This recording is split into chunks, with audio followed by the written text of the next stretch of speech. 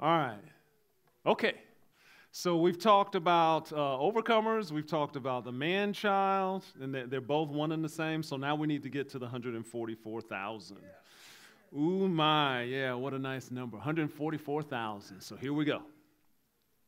All right. So first of all, I'm sure everyone realizes that the book of Revelation, it mentions these 144,000 in two different places, right? So the first place is in Revelation 7, verse 4. It says, "And I heard the number of those who were sealed, 144,000 of the tribes of the children of Israel were sealed." Okay? So that's our first mention of them. And then the second mention is in Revelation 14. Where it says, "Then I looked, and behold, a lamb standing on Mount Zion, and with him 144,000, having his father's name written on their foreheads." And I think I had mentioned before that, probably, our first question should be, are these the same 144,000? Are there a different group of 144,000? That's something that we should be thinking about. So what we're going to do is we're going to make, this is one of the ways your chiastic structure helps you out. So we've already figured out that, hey, the book of Revelation is arranged, is written in two halves. It's written in two halves where the themes in the first half repeat in reverse order. So we're going to take advantage of that, and we're going to look at element D and D prime, because that's where we have Revelation 7 through 10 and then Revelation 14 through 16. So Revelation 7 and Revelation 14. So we're going to look to the chiastic nature of the book of Revelation to see what we can find out. So we're going to key in here on Revelation 7, 1 through 17, and it's really only the first few verses. But remember, D1, verses 1 through 17, they share a number of themes. Remember, we looked at them. They share 9 themes with D1 prime, Revelation 14, 1 through 20. So there were 9 themes. We looked at each one of those individually. But what we want to do is we want to take a look at this passage and see what we can find out. So what we're seeing here is that the 144,000 in chapter 7 are obviously thematically connected to the 144,000 in chapter 14. They're the same group. That's basically all this is showing us, okay? So Adonai arranged it. He had John write this in such a way that once you understand that it's written in this chiastic pattern, then the 144,000 in the first half, they match exactly where the 144,000 are in the second half. And so they are one and the same, okay? So what we want to do is we want to look at the unique characteristics of the 144,000, because the whole idea here at this point is who are these 144,000? Who are they? And so the way we're going to do that is just like with the man-child, just with the overcomers, we're going to make some connections. We're going to look at the connections that Adonai put in there for us. Okay? So Revelation 7, 1 through 8 is the first mention of the 144,000. And so again, it talks about how they were sealed. Okay, it says that they were sealed in their foreheads.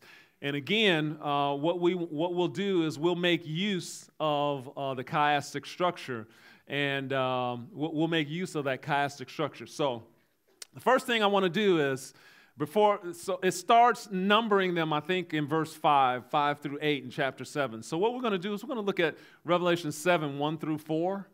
And Revelation 7, 1 through 4, it's written as a small parallelism, okay? So we're going to take a look at it and see what we can learn from it.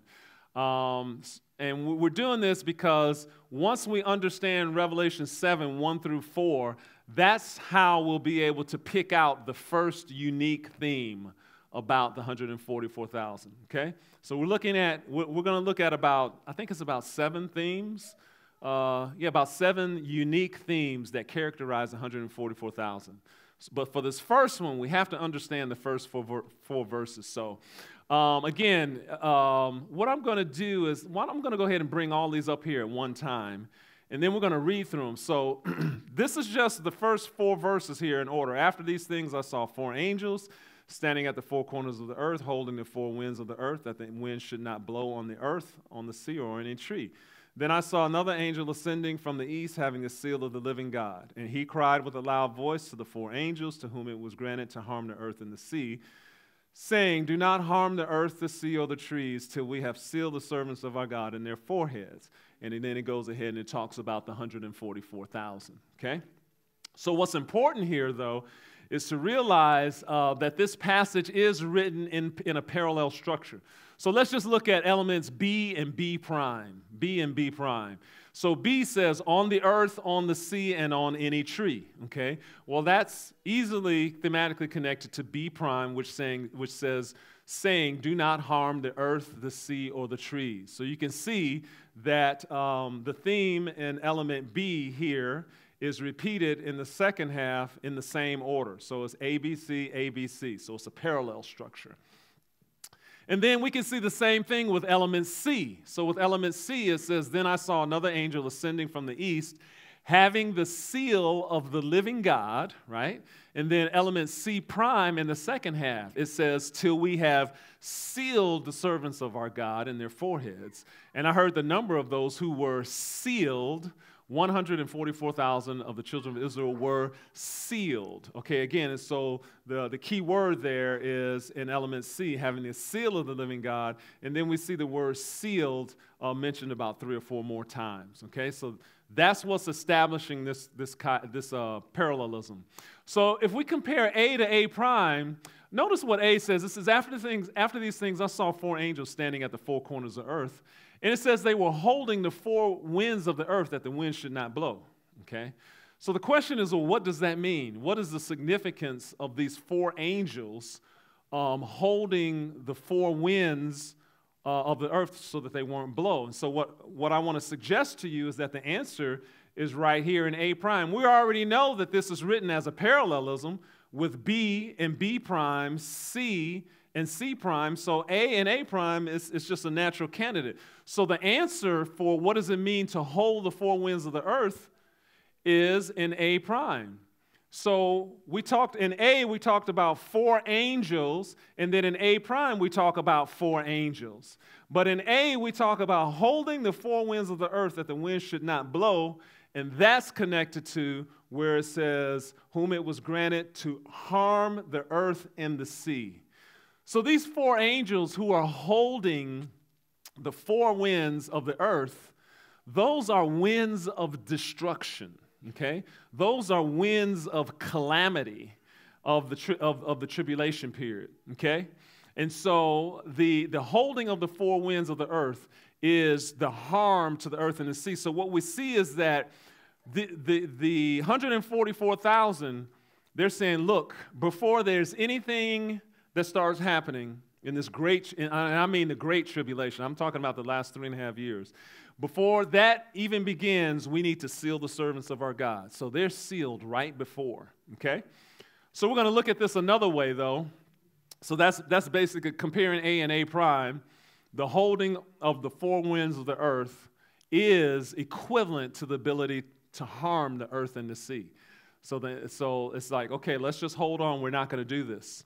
Now, let's just look at this expression, the 4 corners of the earth and the 4 winds of the earth. What does that mean? It's a figure of speech, okay? And we're going to look at Matthew 24:31, and we're going to see what it looks like. And he will send his angels with a great sound of a trumpet, and they will gather together his elect.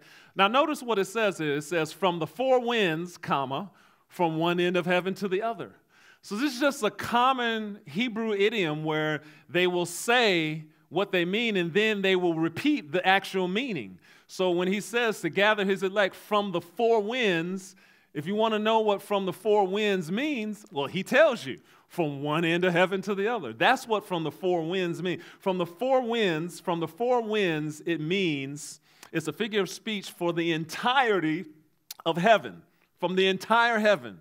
That's what the 4 corners are, right? The four corners. From the 4 winds. From the 4 winds, all right, definition, from one end of heaven to the other. It's all inclusive, okay, is what he's saying there, okay?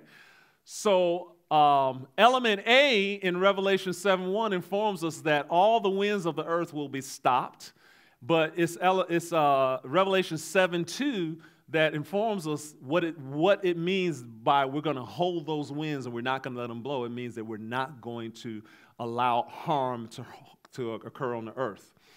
So we're talking about the winds of harm here are the anticipated harm from the calamities of the Great Tribulation. Now I have here a verse from Jeremiah 49, 34 through 38, where it says, now I've broken the passage up into just the parts I want you to see. Adonai says he's going to break the bow of Elam. Against Elam, I will bring the four winds from the four quarters of heaven. So here we go. I'm going to bring the four winds on Elam. And what does that mean? Well, it means that he's going to scatter them towards those four winds. He's going to bring disaster upon them. He's going to send the sword after them. He's going to consume them. He's going to destroy them from there, right? In other words, those are winds of tribulation and destruction, okay? So I'm not saying that Jeremiah 49 is necessarily directly, and I'm not saying that that is the tribulation winds. What I'm showing here is that the four winds, right, from the four quarters of heaven, I'm giving you another place in Scripture that is showing that the four winds are winds of destruction and calamity. Okay, they're winds of destruction and calamity. So it's not the first time that the Bible has used the idea of releasing the four winds, and those four winds meaning all sorts of destruction and calamity. Okay, so again, we're just making the connections, letting the Scriptures connect that for us. But even greater evidence in support of our assertion that the phrase the four winds, that it's about destruction on the earth, is just how they mention the earth, on the sea, and on any tree, found in Revelation 7:1. Okay? And the phrase, do not harm the earth, the sea, or the trees, found in Revelation 7:3. So in that passage that we read, Revelation 7:1 through 4, it mentions the earth, the sea, and the trees two separate times, okay? And the reason why, another reason why we know that these winds are the winds of destruction, meaning the tribulation destruction, is because it's these very portions of the creation that are specifically targeted and mentioned as recipients of divine judgment during the Great Tribulation, okay? So the first three trumpet judgments bring disaster upon what? The earth, the seas, and the trees, okay? So when we go and look at those first three trumpet judgments, they're against the earth, the trees, and the seas, okay? And so that's exactly what Revelation 7:1 through 4 is talking about, is the tribulation winds. So it appears that the 144,000 are protected from the Great Tribulation by their marking, okay? So that's what's going to protect them. They're going to be preserved. And what I want to do is I want to look at Ezekiel chapter 9, and we have a similar situation when Adonai was about to bring judgment upon Jerusalem.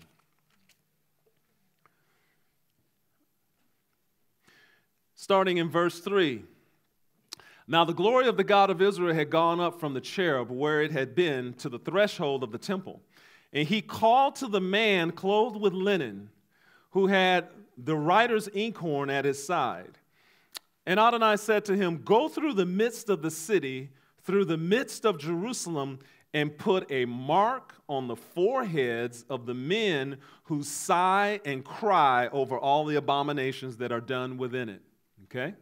So he's saying, I want you to go and I want you to mark the people in their foreheads who are bemoaning all of the sin in Jerusalem. To others, he said in my hearing, go after him through the city and kill. Do not let your eyes spare, nor have any pity. Utterly slay old and young, men, maidens, and little children and women. Do not come near anyone on whom is the mark, and begin at my sanctuary. So they began with the elders who were before the temple. Then he said to them, defile the temple and fill the courts with the slain. Go out. And they went out and killed in the city. Okay, so as it was, while they were killing them, I was left alone, and I fell on my face and cried out and said, Ah, Lord God, will you destroy all the remnant of Israel in pouring out your fury on Jerusalem?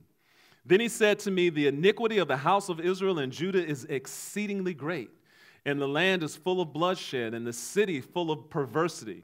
For they say, the Lord has forsaken the land, and the Lord does not see. And as for me also, my eye will I not spare, nor will I have pity, but I will recompense their deeds on their own head. Just then the man clothed with the linen, who had the inkhorn at his side, reported back and said, I have done just as you have commanded. Okay? And so Ezekiel, he sees there are certain ones that get marked on the forehead. And what happens? Those ones are the ones preserved from the judgments. And then Ezekiel also sees the utter slaughter, and he says, Lord, are you gonna totally destroy? You're not gonna hardly leave anyone left? And remember I told you when we first started that the book of Revelation of the Torah is what? Deuteronomy 32, the Song of Moses. The Song of Moses, if you want to read what the Torah has to say about if you want to read what the Torah has to say about the book of Revelation, it's found in Deuteronomy 32. And when you read Deuteronomy 32, it's the same as here. He says, you know what?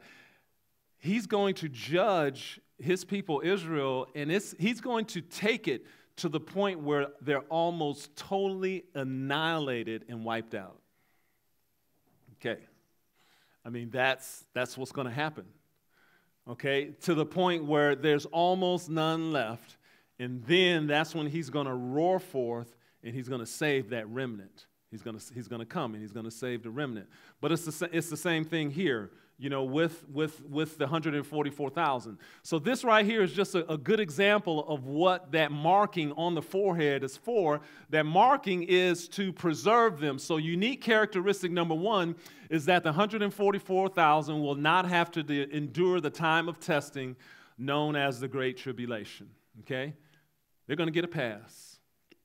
In the sense that and I don't think it's that they won't be around. I think they're going to be around. I don't know exactly. Okay, Lord, you need to show us what's going on with the 144,000.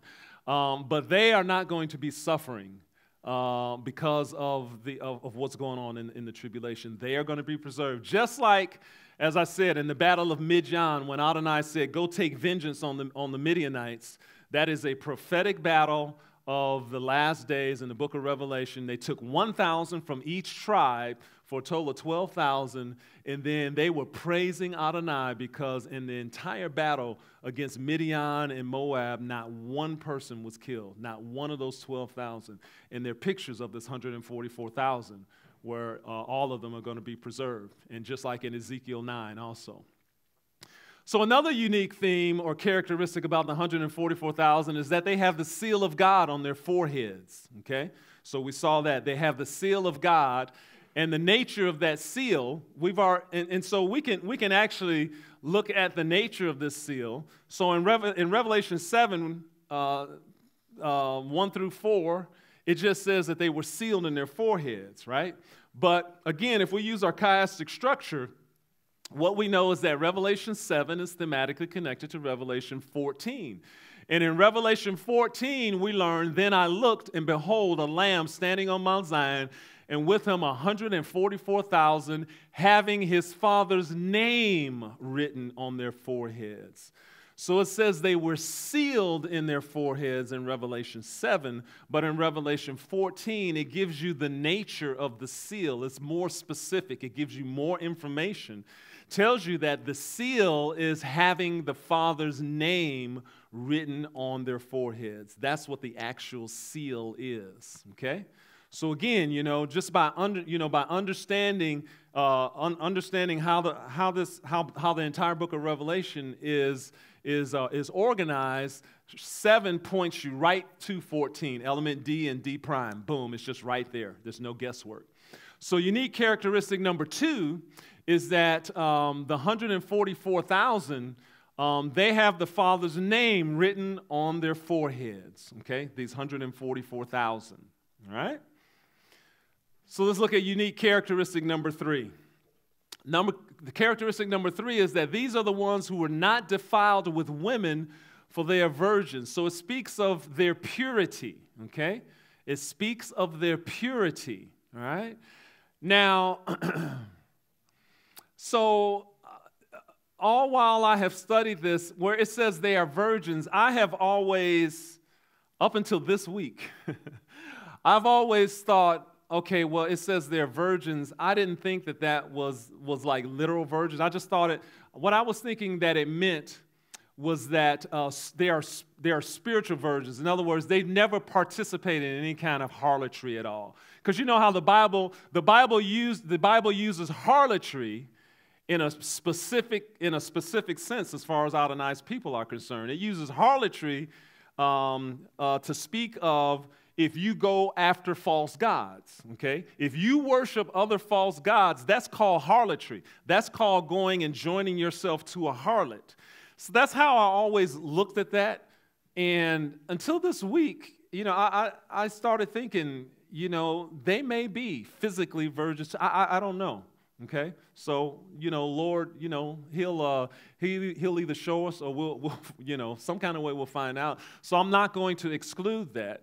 But again, as I said, I just really started thinking about that because I started thinking about it's something very special when someone dedicates themselves in their life to Adonai. And I'm thinking about these 144,000 because they're people, they follow the Lamb wherever he goes. These are people who have given it all. I think of Jephthah's daughter, right? So, when Jephthah's daughter, when she comes in and he's like, alas, my daughter, right? And everyone thinks that he didn't kill his daughter, okay? He offered her up as a whole burnt offering. You know what he did? And it tells us what that means. It's not that he killed her. They understood the true significance of a whole burnt offering. A whole burnt offering, that animal that was offered, it was on the behalf of the offerer, and it was that person saying, I'm offering myself in complete obedience to the commandments. That's what it was. And so they tell us what she did. She took a vow of chastity. She never married. It goes on to tell you that. It says she never married. That was her offering herself as a whole burnt offering to the Lord. She never married. It wasn't that Jephthah went and killed her. He didn't do that. They understood the significance of the whole burnt offering. And see, and the whole burnt offering is about us, Romans 12, 1 through 2, right? Present your bodies as a living sacrifice, holy and acceptable unto Adonai, which is your reasonable service. So everyone thinks that, Jephthah, killed his daughter because he said, well, whatever comes out of that door, the first thing that comes out of the door of my house, I'm going to offer it up as a whole burnt offering to the Lord, right? And she offered herself just as Isaac. Isaac was offered too, okay, as a whole burnt offering, right? And the ram was substituted for him, okay? The ram was substituted. Even though Abraham was actually going to do it, Abraham was going to sacrifice him because that is what Adonai said. But at the last second, Abraham looks up and he sees the ram, and then the sacrifice was made. And so that ram substituted for Isaac. So I could see where these 144,000, maybe they are virgins. Maybe they are people that were just 100% dedicated. So we'll let Adonai teach us what that is. But anyway, that's another unique characteristic of them. A unique characteristic number 4 is that they were redeemed from among men. This is very important, right? What does it mean that they were redeemed from among men, right? They were redeemed. What does it mean when Adonai redeems you? What's that mean? He buys you back. Who said that? Right. You've been purchased with a price, right? So these people were redeemed from among men. That means that they were taken from among men. Now, we're over in Revelation 14 right now. Because it says 144,000, it says that they were before the throne. It says they were up in heaven. They were on Mount Zion. And it says they were before the throne. But it says they were redeemed from among men. So that means that they came from the earth. Adonai, it says that they were redeemed from among men. Okay? As a matter of fact, we should read that in context. I should have read that at first because it's an important part of the context. Revelation 14. It says, "Then I looked, and behold, a lamb standing on Mount Zion, and with him 144,000, having his Father's name written on their foreheads." And then it goes on, it says, "These are the ones who were not defiled with women, they're virgins. These were redeemed from among men, and look at this, being first fruits unto the Lamb." First fruits. Very interesting, right? So we're gonna see what that's all about. All right, unique characteristic number 5. Revelation 7, 1 through 8 identifies 144,000 as Israelites from the 12 tribes of Israel. Right? These are descendants of Abraham. Okay? This is not talking about grafted in. This is talking about from the tribes of, that's what it says. Right? That's what it says, right?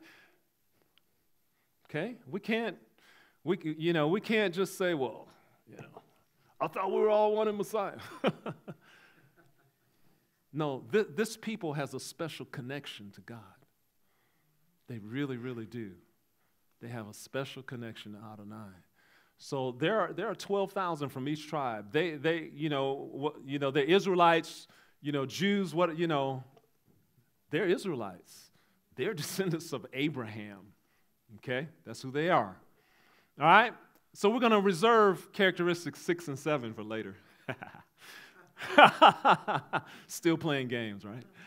All right, so now what we're going to do is we're going to connect these 144,000 to somebody. We're going to find out who they are. Who do you think they are? Anybody want to venture to guess?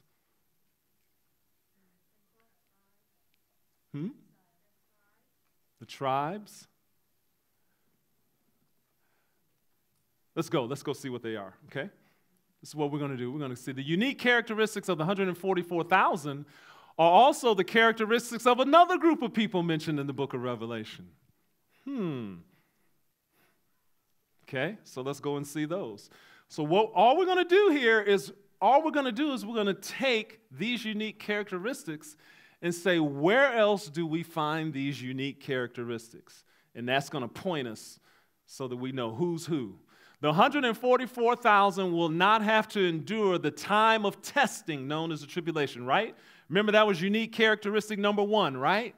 Well, guess what? According to Revelation 3:10, because you have kept my commandment to persevere, I will also keep you from the hour of trial, which is to come upon the whole world, to test those who dwell on the earth. Overcomers will not endure the testing of the great tribulation. Okay? So the 144,000, remember Revelation 7, 1 through 4, the 4 angels holding back the 4 winds until the servants are sealed in their head, and those 4 winds are the winds of destruction, of the great tribulation, right? They need to get sealed so that they can be protected, okay? Well, the overcomers, according to Revelation 3:10, they're not going to, they also. So what I want to suggest to you is that the scripture is connecting the 144,000 to those who overcome. Okay? So let's keep going. Revelation 14:1, "Then I looked, and behold, a lamb standing on Mount Zion, and with him 144,000 having his Father's name written on their foreheads." So the 144,000 have the Father's name written on their foreheads, right? Let's read Revelation 3:12. "He who overcomes, I will make him a pillar in the temple of my God, and he shall go out no more. I will write on him the name of my God, and the name of the city of my God, the new Jerusalem, which comes down out of heaven from my God, and I will write on him my new name. Yeshua will write on them the name of his God. So the 144,000 and those who are called overcomers are all going to have God's name written in their forehead. So again, the 144,000 are connected to those who are said to overcome. Okay? All right, let's look at this one. These are the ones who were not defiled with women, for they are virgins. All right? According to Revelation 2:14 and 2:20 through 22, overcomers will be victorious over the doctrine of Balaam and the seductions of the prophetess Jezebel by maintaining their spiritual and probably physical purity by avoiding harlotry. Okay? 2 times in the book of Revelation, it talks about the doctrine of Balaam, and then it also talks about Jezebel. Right? How they're causing his servants to stumble by having his servants commit fornication. Okay? Now, whether that's actual physical fornication or spiritual fornication in worship of other gods in some kind of way, or both, either way, okay?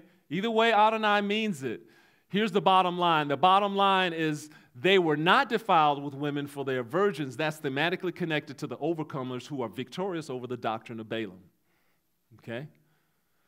So these first 3 characteristics right here show us that the 144,000 are the overcomers. I said comprised of the overcomers, but they're one and the same is what we're seeing here. The 144,000 are the overcomers who heeded the master's warnings to the congregations in Revelation chapter 2 and 3. Because in Revelation chapter 2 and 3, he writes to the 7 congregations, and he says, and remember, he admonishes each congregation and says, these are the things that I want you to take care of. Okay? These are the things that you need to be tending to. And then he says, you know what? And if you overcome, and then he gives all sorts of promises. And so what we're seeing is we looked at the unique characteristics of the 144,000. Now all we're doing is matching up the characteristics of the 144,000 with the overcomers. The 144,000 are marked for special reward as a result of their faithful service and dedication to Yeshua and his purposes.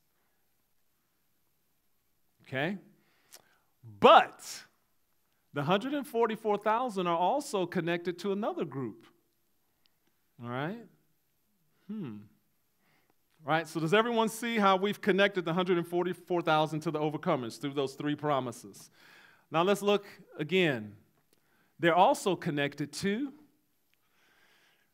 Revelation 14:4b. It says, these were redeemed from among men, being first fruits to God and to the Lamb.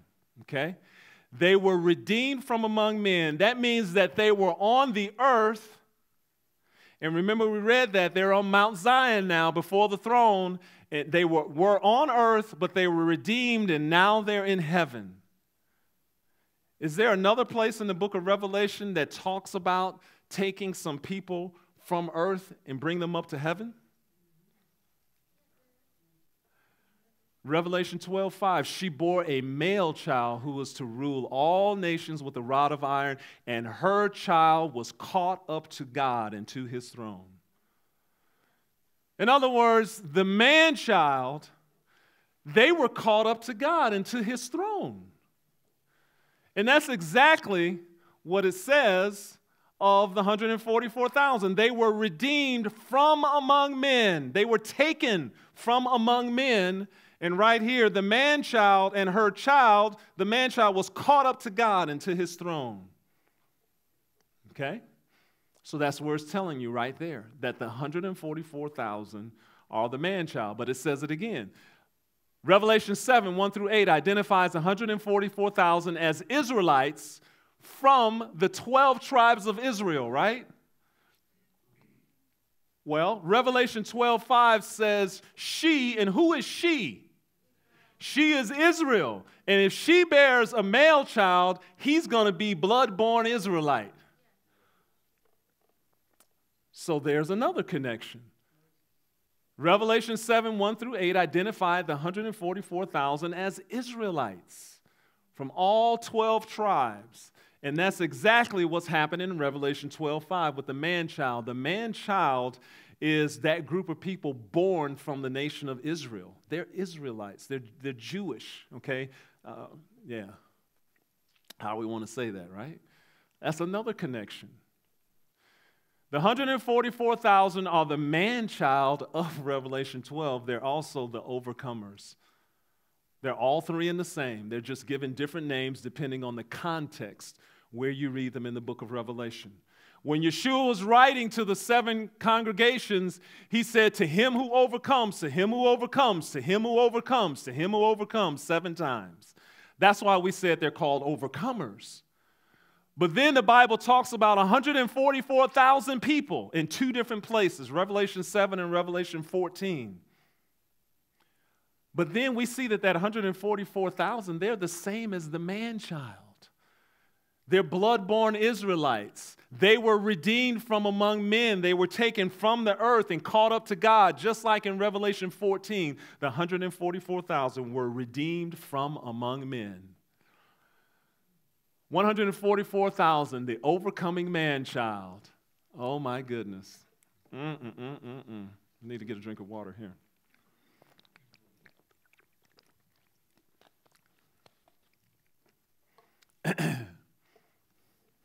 I want you guys to read Revelation 14:1 just quietly. And I want you to look at, as you read it, I want you to look and tell me if anything looks peculiar to you. Then I looked, and behold, a lamb standing on Mount Zion, and with him 144,000 having his father's name written on their foreheads. Does anything look a little out of place? Yeah, but that's just because he's copying. So, but yeah, you're right. He's copying.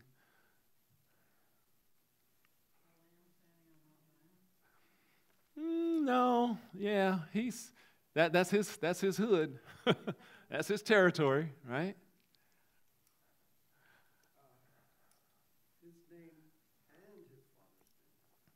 Okay. Double blessing.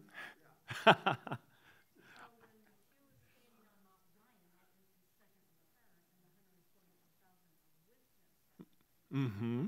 Yep. So what's the emphasis there that you see? Okay. Uh-huh. Okay, they're coming back with him for the battle. Okay, all right. All right, so I'm going to do this. I'm going to give you guys some other verses. So look at that.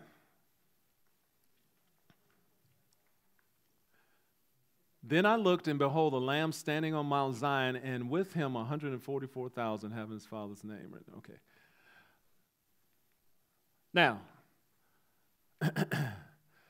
Revelation 4:10, that's a vision of God's throne in heaven. And it talks about how the 24 elders fall down before God's throne.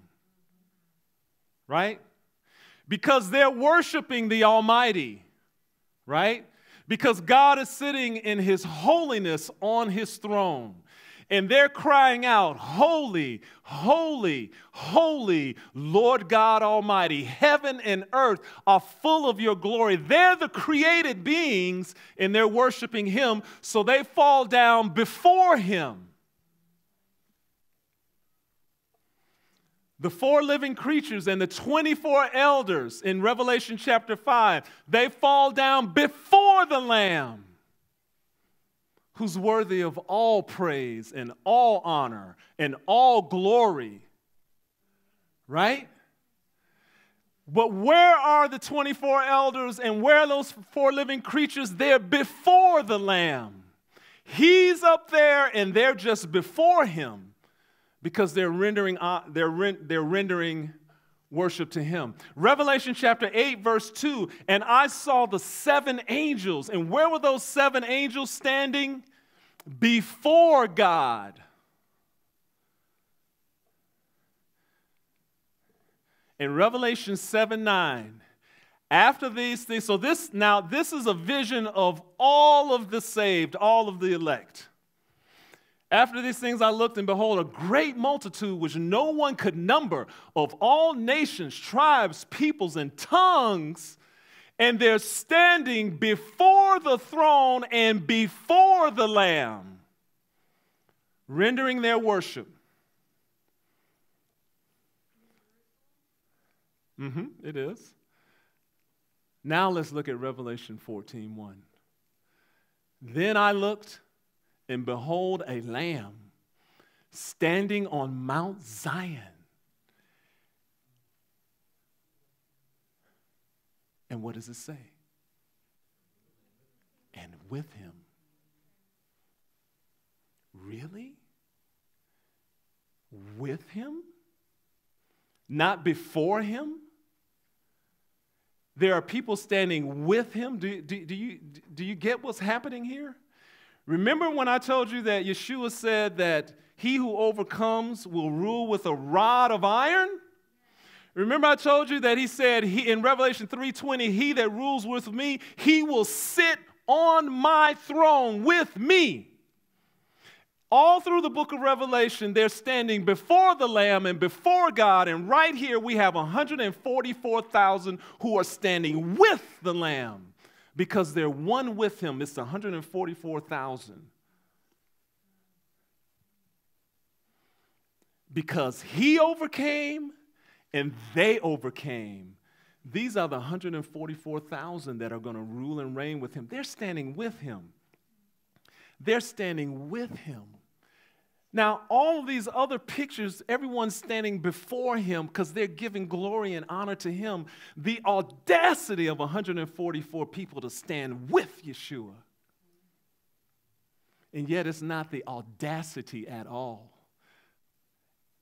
And don't think that I'm just, he's making a little bit much out of this. No, these guys are standing with Messiah. Because these are the ones who have paid the price. I'm telling you that 144,000, those are some bad dudes. You know what they're like? I just thought about this. They're like David's mighty men. Ooh-wee! You're talking about some bad dudes. Oh my goodness. David's mighty men, the 3 and the 30. The 3 and the 30. But saints, these are the 144,000. And they have lived their lives in such a way. I'm telling you something. I'm just praying that Adonai continues to open my eyes and all of our eyes, because I know I don't see everything the way I need to. It wasn't until about 3 days ago, and I had already prepared all my slides, and I looked at that and I was like, what? A lamb standing on Mount Zion, and with him 144,000.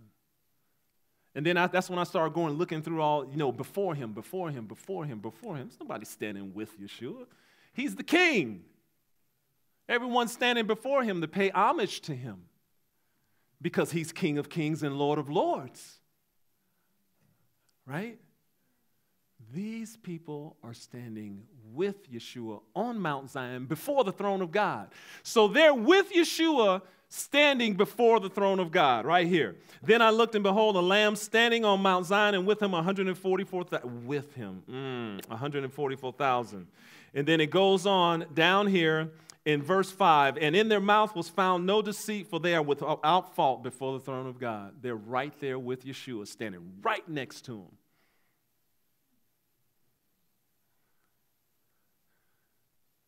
These would be like Paul's, the Apostle Paul. You know what all he gave? Joshua, some of the greats. Yeah.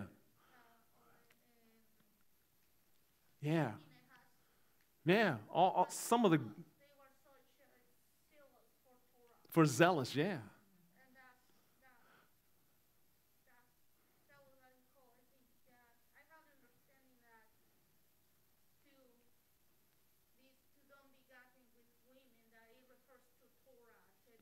Mm-hmm.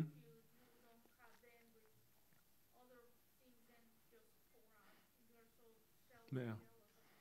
Yeah, that whole thing with the virgins, yeah. I think it can go both ways, yeah. Either one is awesome.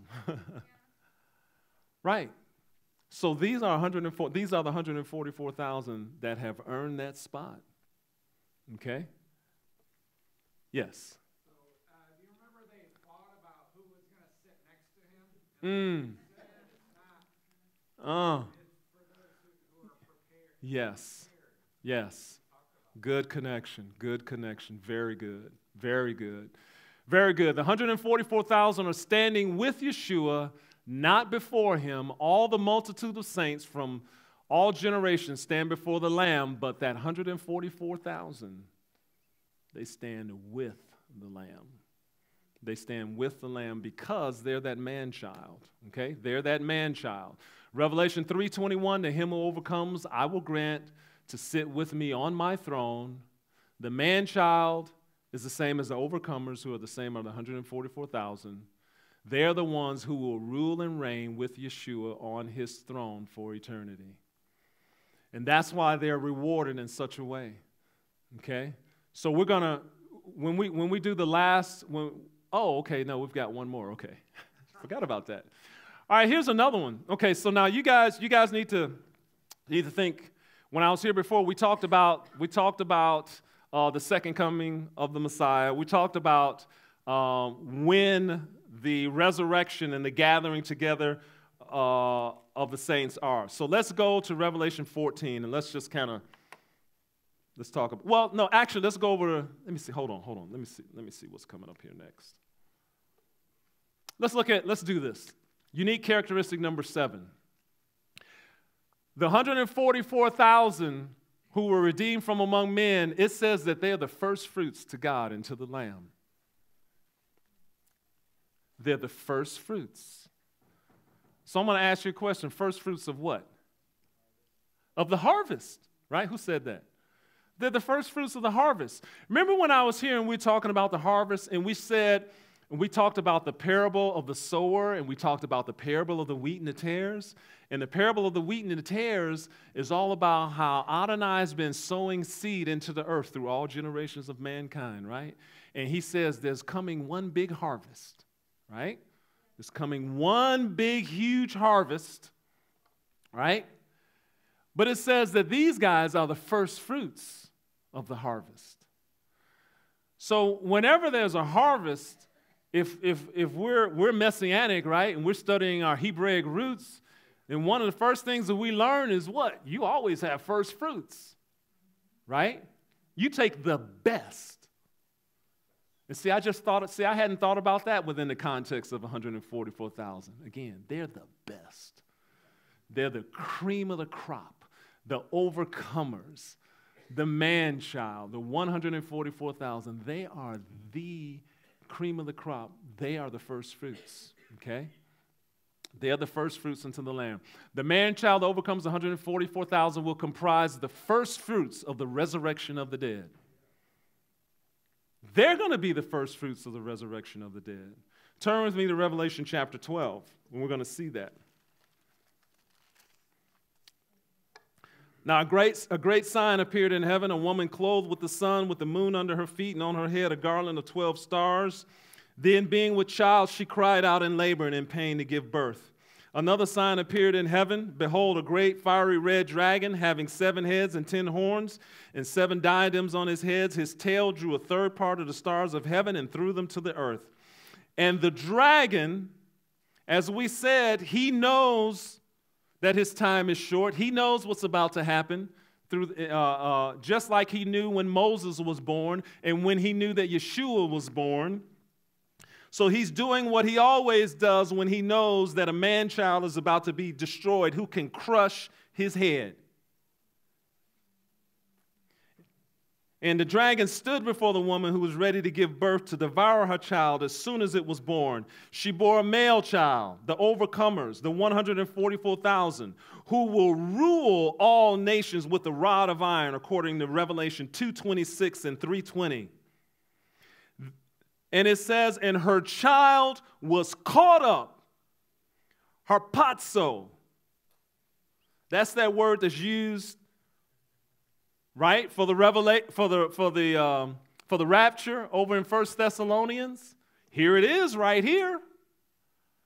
And her child was caught up to God and to his throne. There's your first fruits resurrection right there. There's your first fruits resurrection. And then what happens? He's caught up to God's throne. There's a war in heaven. And as a result of the war, Satan's cast down, and then he goes and persecutes that woman and the remnant of her seed for 1,260 days. So the first fruits resurrection is right at the beginning of the Great Tribulation. It's the resurrection of the first fruits saints right here of the man-child. It's their resurrection that kicks off the events of the Great Tribulation, when Satan tries to stop it. And now we also understand what's going on here. You know what's going on? You know what Satan's trying to do? Because we're saying that this man-child is 144,000, and it says 144,000 are the first fruits unto God. They're the first fruits of the resurrection. So think about that. Adonai is about to resurrect the 144,000 as first fruits of the resurrection. And it's Satan here who is standing before the woman so that he can devour that first fruits. He's trying to prevent the resurrection of the dead.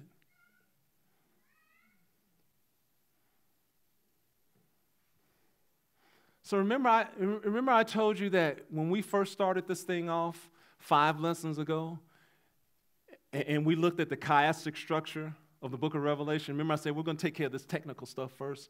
But you know what? The most beautiful thing that comes out of that technical stuff is the central axis. Remember I told you that in order to understand the book of Revelation, what's really kind of going on, Adonai's pointing us to Revelation chapter 12. And then remember how we saw that if you want to interpret Revelation chapter 12, you've got to go to Genesis 3:15 and 16. Revelation chapter 12 is a perfect fulfillment of Genesis 3:15 through 16. But it's just not, it was not Yeshua, it was the saints, right? Satan, how God will crush Satan under your feet, okay? Your feet. Primarily talking about the 144,000, but us also. All those in the nations who are going to be giving a witness of our lives to Yeshua. This is the reason why. So what's happening here is the man-child, he's born, he's resurrected, he's caught to heaven. Satan is trying to get him right when he's resurrected, trying to prevent that. He goes to heaven. Adonai brings him up to heaven. He's thwarted. Adonai says, enough is enough. There's a big war in heaven with the devil and his angels and Michael and his angels, right? They kick Satan out of heaven. They're like, you out of here, dude. And then they say, woe to the inhabitants of the earth, because the devil has come down to you in great wrath, because he knows his time is short. And he persecuted the woman 1,260 days. Isn't that 3.5 years? Well, we got a choice. We can either say that it happened at the beginning of the first 3.5 years, or we can say that this is beginning, that this happened at the beginning of the second 3.5. Well, to me, it makes sense that it was the second 3.5, because he knows this time is short. Okay? So Satan's trying to prevent, he's trying to prevent the resurrection of God's saints. This is what's going on here. Okay? All right. Summary. So we looked at the unique characteristics of the 144,000. They're thematically connected to the overcomers of Revelation 2:3. They're also connected to the man-child of Revelation 12. They're all one and the same, just different names, different contexts. 144,000 are connected to those who will rule with Yeshua. Oh, my goodness. 144,000 standing with the Lamb on Mount Zion. What a sight. 144,000 are also those who are going to be resurrected first. Last thing here, before we take a quick break to get into the last message. Last message is going to be kind of like more of just kind of a big summary. Big summary. Not too much new. So here's the play-by-play if you go to Revelation 14. Revelation 14, what it does is it gives you an outline or a summary of the harvests. Okay? So we said in Revelation 12, when the man-child is caught up to God's throne, that was that harvest there. Now, it's talked about, it's given more detail right here in chapter 14. The first 5 verses are the harvest of those 144,000. It's the results of it. They're up in heaven now. Then I looked, and behold, the Lamb standing on Mount Zion, and with him 144,000, having his Father's name written on their foreheads. And I heard a voice from heaven like the voice of many waters and like the voice of loud thunder. And I heard the sound of harpers harping, playing their harps. They sang, as it were, a new song before the throne. How many of you know why they're singing this? You know why they're singing the song? Because every time in the Bible where there's a great salvation, you sing. At the splitting of the Red Sea, what did they do? That great act of salvation. The 144,000, why does it say that no one can learn that song except for those 144,000? Nobody else but those 144,000, because those are 144,000 people who share the same experience of being overcomers who follow the Lamb everywhere in their life and were totally sold out to Yeshua. They share that. And so they're able to sing that song, and no one else can sing it because no one else paid the price the way they did, whoever these people are. The scripture says, of whom the world is not worthy. Yes.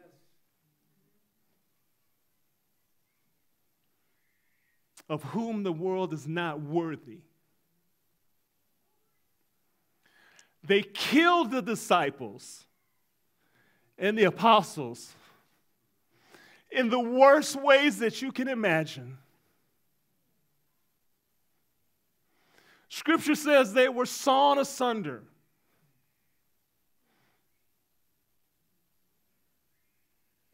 They endured unspeakable trials and trouble, of whom the world is not worthy. Not one of them is worthy. The way they persecute Adonai's people, and the way they do it even to this day.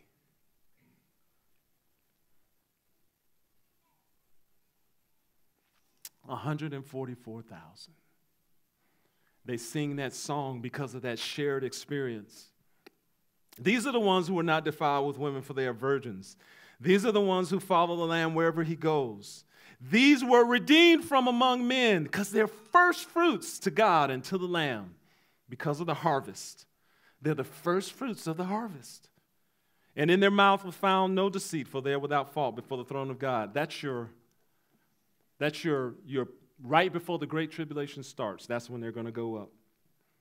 Here's the resurrection of all the rest of the saints. Revelation chapter 14, verse 14. Then I looked, and behold, a white cloud. What does Yeshua say all in the Gospels? A white cloud. He's going to be coming on a white cloud, right? He's going to be coming on a cloud.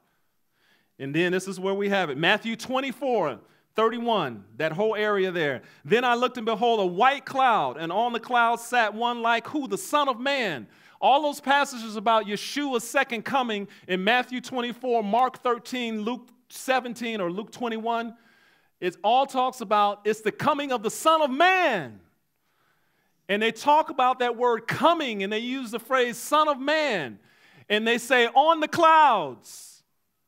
Because those are all connections, so that when we get here, we understand this is what Yeshua was talking about. We got to read it. Matthew 24. Matthew 24. So this is some of what we covered last time. Matthew 24, 31.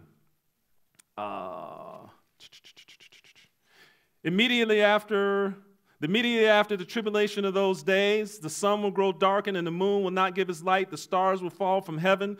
The powers of heaven will be shaken. Then the sign of the Son of Man will appear in heaven. And then the tribes of all the earth will mourn, and they will see the Son of Man coming. See, Son of Man, right? Coming on the clouds of heaven, right? With great power and with glory. He will send forth his angels with the sound of a great trumpet, and they will gather together his elect. It's not rapture, it's gathering together his elect from the four winds, from one end of heaven to the other.